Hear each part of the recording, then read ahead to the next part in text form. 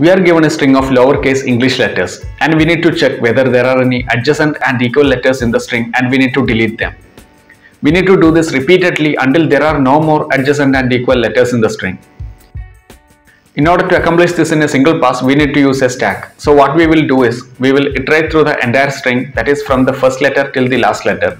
And during each iteration we will check whether the last letter in the stack and the current letter are different. If they are different, then we can push the current letter to the stack.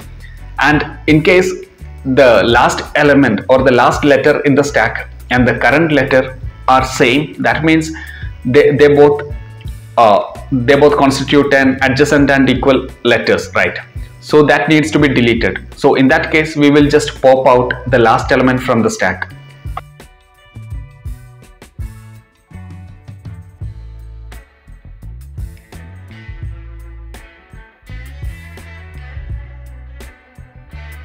So by the end of the iterations, we will have the required result in the stack. We just need to return it as a string.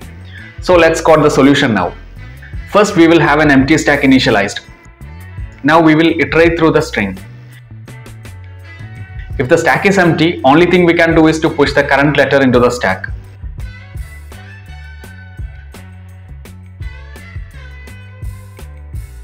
And if the stack is not empty, we have two scenarios. First scenario is the last letter in the stack and the current letter are different. In that case, we can push the current letter to the stack. Second scenario is the last letter in the stack and the current letter are equal. In that case, we need to delete both of them. So we will pop out the last element from the stack. So after the iteration, we have our result in the stack and we need to join them together into a string without any gaps. So we will pass the stack to the join method on an empty string and return it. Let's try running it.